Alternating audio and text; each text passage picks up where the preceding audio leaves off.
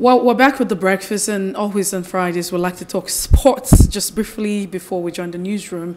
And this morning, Africa's top-ranked table tennis star, Haruna Quadri, has moved up one spot from 14th to 13th in the latest International Table Tennis Federation World Ranking for men's single. Now, this comes after Quadri's quarterfinal finish at the just concluded WTT Singapore Smash, where he became the first African to reach the quarter final of the competition. Meanwhile, other Nigerians like Taiwo Mati dropped 3 points in the latest ranking for men, with 17-year-old ranked 101 in the world. And in the women's single, Fatima Bello dropped 7 points to place 72 or 72nd, while Offiong Edem lost 3 places to end the month at 136.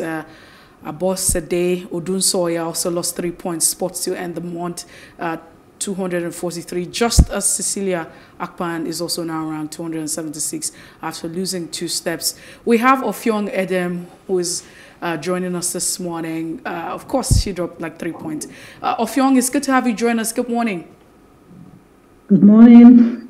Thanks for having me. Yes, please. So let's share your thoughts on the recent ranking, the IITF ranking, and of course, looking at the men's single and also the women's single. Haruna has actually gone up right there, and he's still maintaining his status for Africa.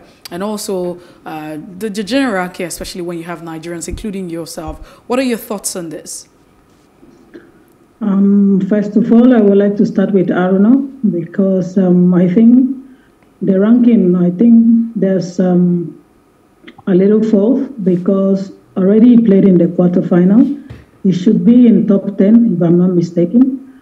But I don't know how they do the ranking, because playing a tournament does not guarantee you to have a good ranking.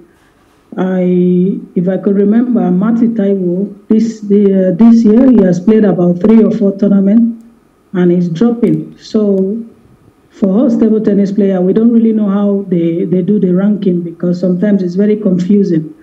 Like a lot of players, I will use Sarah Mofuli, for instance. She has played more than 7 tournaments and she's still dropping in the ranking. So for me, it's quite strange. Haruna should be in top 10, and every other player, like if you have the opportunity to participate in the tournament, of which is very difficult these days because of the high cost of the tournament. If you have to play a tournament, you have to spend nothing less than 1,500 or 1,800 euros, which is very difficult. So I think they should look into the ranking, because I think something is not just right. However, for other players like Fatima, it's quite unfortunate, because she had the opportunity to be in a very good ranking, but the problem is she needed a little push from the ministry or the Nigerian Table Tennis Federation. Likewise, myself, I won't really talk about myself, because I have been there, I have played, but all these young players also, they need a little push, because already they are there. You can't do it on your own. If it's about table tennis, you need a sponsor. You need somebody to push you. This is why you see that Haruna is doing very well, because he has all the support with all his effort also. It's not really easy, I must say. I think at some time last year you were in, around 112. And now you 89, I think. 89, yes, 89. Okay, and then towards the end of the year, you went to 112, then dropped to 115. Now we're seeing the slide. What accounts for your situation? You're a good tennis player. What accounts for this slide for you personally? Yeah, for me, I am not sad, because there is nothing I can do. If you're not attending tournament, of course, you will drop. It's quite unfortunate. The only tournament we can really hope for and really be sure of playing is All African Games, Commonwealth Games, and probably if you qualify for Olympic Games, okay, you can play. But outside that, if you have to play other tournaments like Pro Tours, like all this Open, German Open, this, that, you need a lot of fund to go around. And now it's quite difficult because the WTT is not like before. Before now, you can play a tournament with 400. You can decide to pay your own hotel. And now it's like a mandatory. If you have to go for a tournament, you have to pay 3 days compulsory hotel. Even if you lose from the beginning, it doesn't matter. You must stay for 3 days and you have to pay for 3 nights. So it's quite complicated and very difficult for people like us to play a lot of tournaments. So in that case, we have to be dropping in the ranking, and that's it. Mm. So you're saying that, you know, the dropping in the ranking is not because of your capacity to perform, but is based on your appearance or performance. I mean, your availability at these games. Is that what you're saying? Yes. Because sometimes even if you play, it's not a guarantee that you will go up in your ranking. For instance, if you are like in top 30 or top 50 and you are being seeded in a tournament, if you cannot move a step forward, of course you will drop. Or sometimes you don't drop, sometimes you might even gain. So it's a little bit complicated. And also if you don't play a tournament at all, of course you will drop for sure. If you're not going for a tournament, maybe 2 or 3, of course you will drop. So that's it. What are your plans for this year? You know, you have tournaments lined up that you would like to attend. You're still, you know, trying to see how you can raise funds to attend these tournaments. What are your plans for the year? You know, and what's the best way you think you can strategize this year to rise up the rankings? Yeah, this year I had a lot of plans this year. Like I wanted to start with the German Open, and I tried to raise fund. It was difficult. I had to cancel it. And also I was supposed to be in Singapore. I had to cancel it also due to my passport wasn't valid, was expiring, sorry. So also I have an African Cup coming up in Kenya. So we have a lot of tournament lined up. And also I have another thing I'm planning also for myself and for the people in my community. I have a foundation which I am using to help the children in my community. I'm going to host a tournament to bring all these children together to play table tennis, because it's a very beautiful game. And I want to create awareness. I don't want the game to end with me in my community. After looking at what I have to do and all the plans I had this year, all the things I'm planning this year to play tournament, we have African games coming up. And also, all these things requires a lot of money, you know. You can't just have plans and at the end of the day, you don't have fun to execute them. So we have a lot of tournaments this year. We have Pro Tours, African Cup, African Championship. We even have Nigerian tournament coming up in June. So all this tournament, I will really ask the sport ministry. Of course, I know they have a lot of sport to cater for. And also I know they can't do it all alone. So it's to be better for private sectors to join force and to try to help players in Africa. Well, Offiong, we need to take a breather with you now, as we, you know, we're being told that we have another guest joining us, John, and I hope I got that correctly. He's a sports analyst. John, if you can hear me, thank you so much for being part of the breakfast this morning. Yeah, thank you, Messi.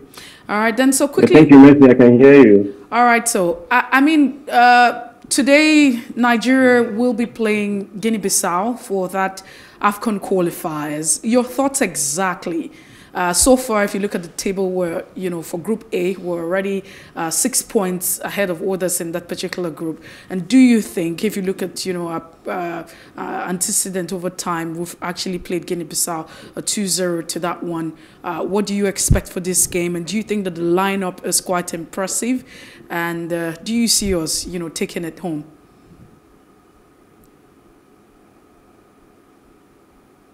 Okay, yeah, looking at the game against Guinea-Bissau today, honestly, to be honest with you, I think it's going to be a very great game for Nigeria. And also, it's an advantage that we're playing it at the Moshood Abiola Stadium in Abuja. So I expect the players, I expect the team to do very, very well. But regarding our recent form, since our coach Joseph Rosario took over, it has been an up and down moment with the national team, and most recently there's been more of a down moment. We know that when he took over, we had a 100% record in terms of our group stage performances at the AFCON qualifiers. But after that, Algeria and Portugal, we all lost those games, and we lost in such a difficult fashion. So it's been a very, very, very down moment for the national team. But going into today's game, I expect it to be a very, very interesting encounter. We know the way the Guinea-Bissau team plays. We know that they're a team that like to rely so much on counter-attack. But we know the strength at which we possess in terms of our firepower going forward. We have the most informed striker in the world at the moment in terms of Victor Osimhen. We have Alex Iwobi that has been doing very well for Everton this season. We also have Chukwueze, who was nominated just for the player of the month at the La Liga. He has been doing fantastically well for his national team side. And before I forget, we have Ademola Lookman as well. So our firepower going forward, in terms of our offensive firepower, we are very good. We should have enough to defeat this team. My only problem, my only doubt is our defense. Our defense has been topsy-turvy so far. It has not been something to be relied upon. We've seen, although we have players like Calvin Bassey, Guma, we have players that they've been doing pretty well for their national team, for their club sides this season. But it has been a part of the national team that has been very, very difficult for us to get hold of. But I expect the match today to be a very, very interesting encounter. I expect us to get the victory. And the players also need to know that if they get a victory today in Abuja, and also if they get a victory in the return leg on Monday, that automatically gives us a qualification to the competition at Cote d'Ivoire next year. So I expect this game to be a walkover, honestly. You expect the game to be a walkover. The Ghanaians yesterday almost dropped 2 points at home against Angola. Some would argue that it's too close, looking at the fact that the teams are just coming back together for the first time after the World Cup qualifiers and then the friendly matches before the World Cup. And maybe it's too early to tell how much they can gel, for it to be a walkover. So are you not being too optimistic? And that's number two. Okay, go on, please. Go on. Yeah, I don't think I'm being too optimistic. I look at the current crop of players that we have at our disposal.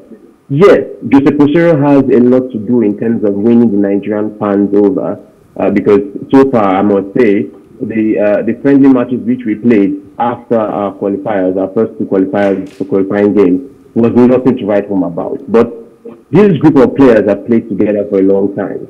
And if you look at the current players that we brought into the squad this time around, especially in terms of our attack, we have players that are on form, not just for their club side, but we also have Osimhen, who is also one of the leading goal scorers in these African qualifiers. So I expect this team to, knowing fully well that they need to put on a performance for Nigerians, and they need to seal the game today and on Monday. So I expect them to go into this game knowing that they need to be full throttle. They need to do everything possible to win this game. I looked at the Guinea-Bissau team. I know they're a very solid team. They too know that they need to get a win today to stand a chance to qualify. And looking at the way they played their game against Sierra Leone and also the game against Sao Tome, yes, they are a side that are very difficult to play against, but I also expect the Nigerian factor and also the home advantage factor to work in Nigeria's favor. But would you also take out the fact that some of these players like Victor Osimhen, these persons play for, you know, the international club, if you want to say. They don't just play. So you also hear some persons say, hey, you need to preserve those legs for, you know, the club, no injuries. And over time, we see that the performance outside of the Nigerian club is always on top of the knot. So do you think that these players, like you have mentioned, would give in 100, especially when they also have their interest on the other side? And of course, the take home, you can't even compare.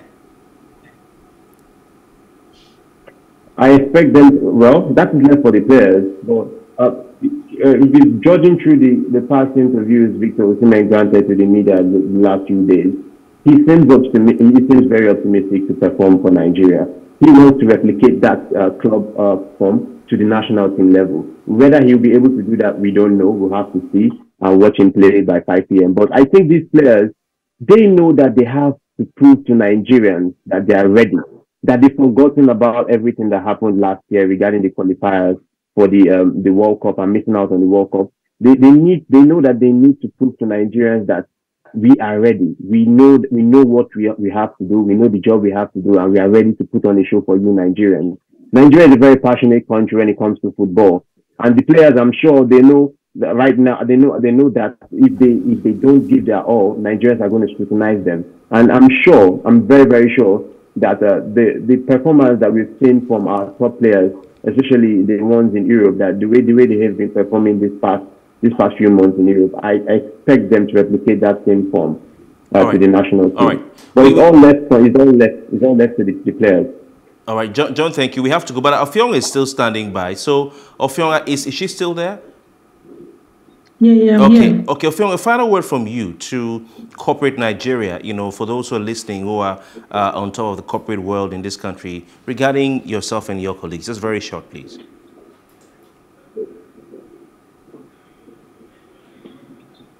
All right, it seems we have... Sorry, I didn't get that. Okay, a final word from you to the business community in Nigeria. You talked about the fact that yourself and your colleagues have needs as far as attending tournaments is concerned. So what's your message to the corporate establishments in Nigeria?